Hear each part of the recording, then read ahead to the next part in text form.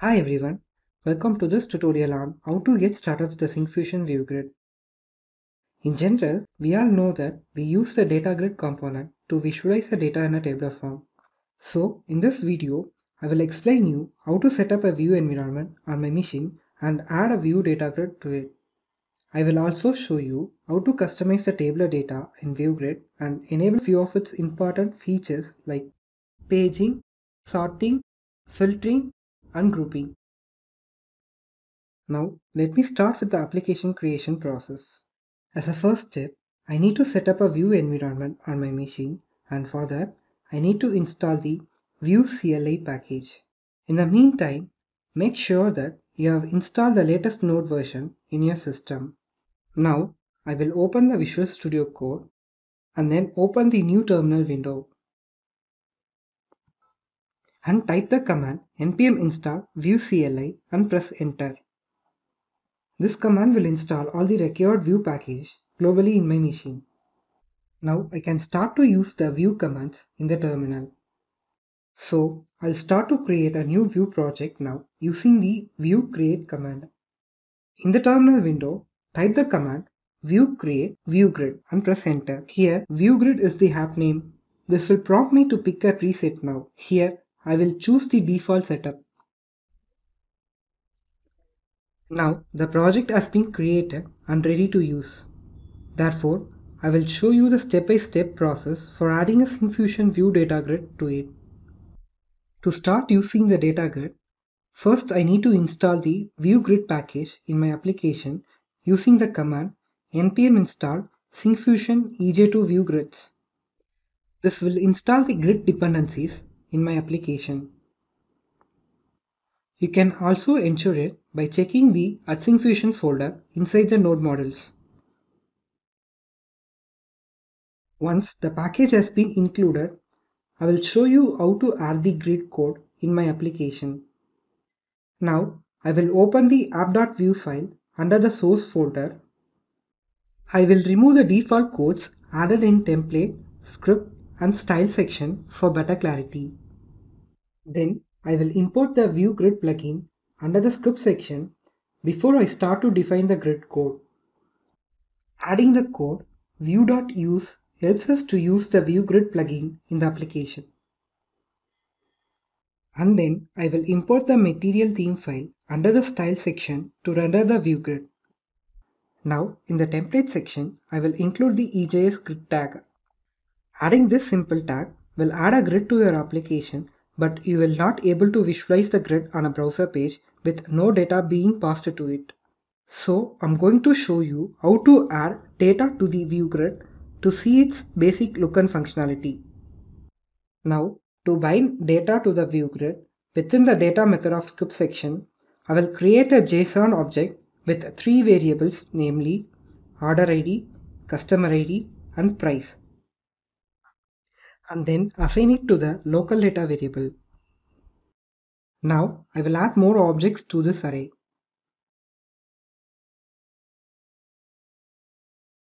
I will then assign it to the data source property of the grid tag under the template section. Now let me run this sample by using the command npm run serve.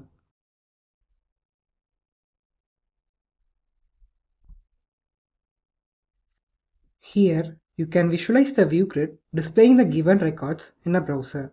You can see here the field name provided in the JSON collection is displayed as the column header of the Vue Grid. Now I will show you how to customize the columns of the Vue Grid. To do so, I will define the eColumns directive inside the grid tag under the template section. This eColumns directive has several column-specific options to define and customize them, which I will cover in my upcoming video. Now I will show you the basic options one by one. Here, inside eColumns directive, I will include eColumn subdirective and then include field property to map the JSON field, and then I will include editText property and set its value as order ID. The value that you assign to this editText property will be displayed as the title for the grid columns. Now see here, the column header has been changed. Then I will add the text align property and set its value as right. You can see here, the value is aligned to the right side of the column. In the same way, I will define the other column fields. And then for the price column, I will include the format property and set its value as C2 to apply the currency format. Now let me save this sample and show you the output in browser. You can see the currency format is applied for the values in the price column. Now let's see how to enable some of the important features of the Vue Grid. I will start with the paging feature. Imagine you have a huge number of records displayed on your grid and you would like to view limited records per page. This is possible by enabling the paging feature in the Vue Grid. To start using the paging feature, I need to import the page model from the EJ2 Vue Grid package and then inject it into the Provide section to customize the page settings in the Vue Grid.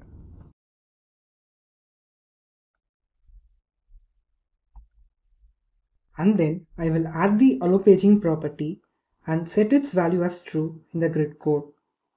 Now I'm going to define the page settings inside the data method under the script section. In the page settings object, there are many more options available.